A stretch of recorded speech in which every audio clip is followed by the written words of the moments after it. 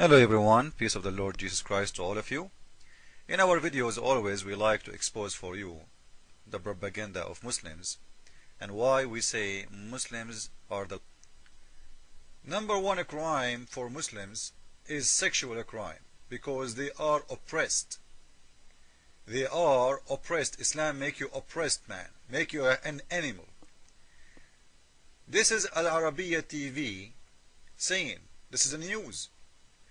The reason for the highest of raping children in Arabian countries.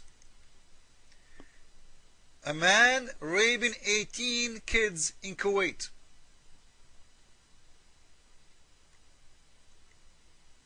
We go down. All of it is about crime, by the way. Raping kids in Morocco. 52 sexual crime in Egypt alone.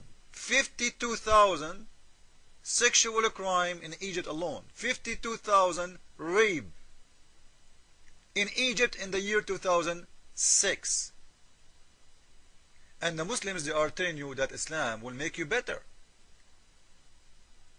when their religion and their countries is countries of crimes. And by the way, when the Muslims report in their countries sexual crimes, this will not be include crimes against your wife, because in Islam you can do whatever you want to your wife, you can rape her. Those are about strange women raped by strange men. 50,000 in Egypt alone. So if we go and we make a study about all around the Muslim world, we will find maybe 52 million being raped last year. So the Muslims talking about better life, better citizen will be happening if you convert to Islam when your countries is countries of filth. Last one we can trust always. They are a bunch of liars. Their message, a message of hate and message of lie. Why America has the highest murder in a school, at malls, on freeways or whatever. And here they are saying 12,000 murder in America every year. Listen carefully, guys. 12,000 murder in America every year. Is that made America really the highest country have murders? Absolutely, it's not true. The highest countries who have murders in the world is number one, especially for robbery and like killing you and kidnapping you, etc. And kidnapping, it's Islamic world, like Afghanistan, like Pakistan, like Iraq, etc.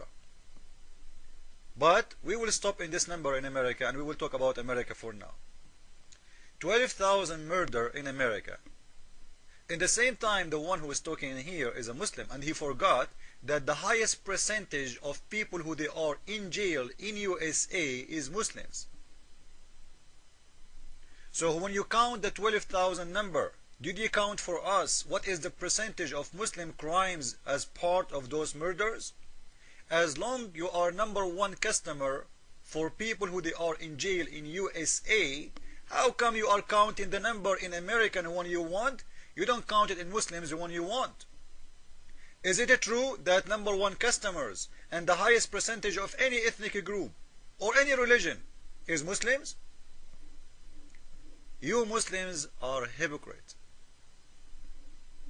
And you know what? We can go and we can search, all of you can go and search and see the percentage of Muslims in jail in USA, and you will be scared how it is.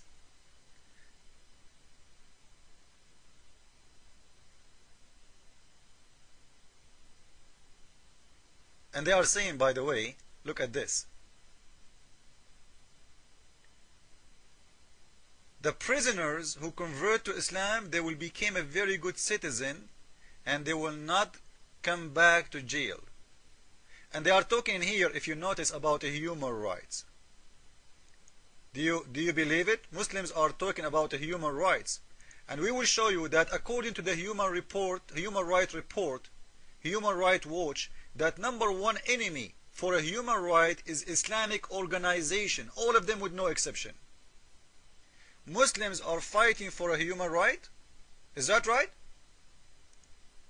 Unbelievable how Muslims do lie. Let us see and watch together and we will laugh.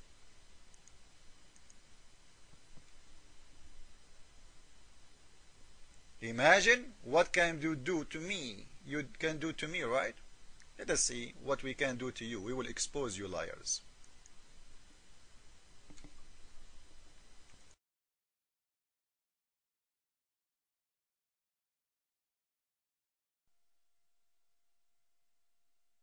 For peace around the world, blah, blah, blah, blah, blah, blah.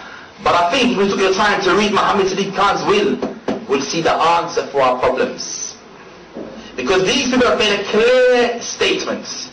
If you stop, you'll be saved. If you don't stop, we're going to kill you. Indiscriminately. We're talking about people who like to die the way you like to live. You know what that means? For the journalists especially. Friday night, they've been working the whole week, now they're going to spend all their money on the booze. Friday night was a Kuf night out. Or Kufar, they go on Friday. They go to the pubs, they go to the clubs, they drink, they vomit, they lose all their sanity. That's their life. And you love that. They're like the animals. Belhum awal. Allah said, no, they're worse. Because animal never does that. Only Kufar do that. Is George W. Bush and his sidekick Haman, Tony Blair. And I said, La'natullah al-Bush for Blair. Allah cursed them. That's right.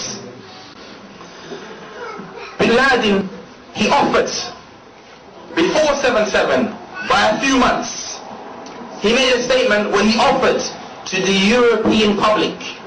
He never addressed the governments, because when the offer of Sulh, or Hudna, when the offer of Hudna, of the truce, he offered to you, madam, non-Muslim, and you, sir, non-Muslim, offered to you, because the rest of us are Muslims, so we never support the government anyway. He offered to you, offer of truce. And did you respond, madam? Did you respond, sir? No. Therefore, you're to blame as well. People talk about 9/11. They said 9/11, 3,000 killed. I was watching it just the other day on the news. SubhanAllah. That was a day that changed many people's lives. Especially those inside the tower. There was one woman, a black woman, if you remember her, in 9/11. She came out of the smoke and she... I'm going to cry. It's so touching, honestly. She came out and she said, she's covered inside dust, smoke. And she goes, I was here the last time as well.